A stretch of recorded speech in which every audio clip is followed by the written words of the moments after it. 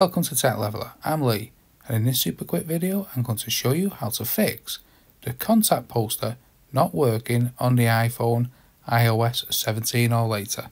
So when you make a phone call or receive a phone call, if it doesn't look like this, which is a contact poster, I'm going to show you how to fix it.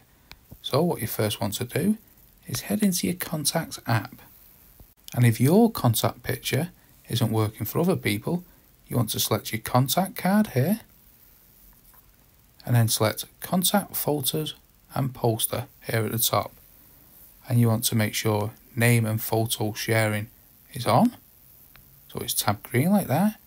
You want to select your name and make sure that's all correct, and at the bottom here share automatically, and you want to make sure contacts only are on, and then you want to, so that's how to make sure that your contact card is working. And then let's say Lee isn't working here, which is me. You can go into this, and then you can go into contact photo and poster.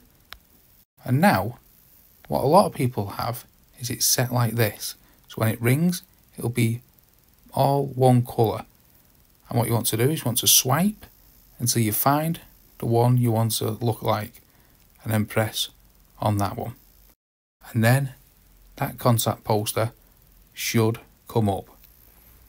So that's how to fix the contact poster not working on the iPhone iOS 17 or later.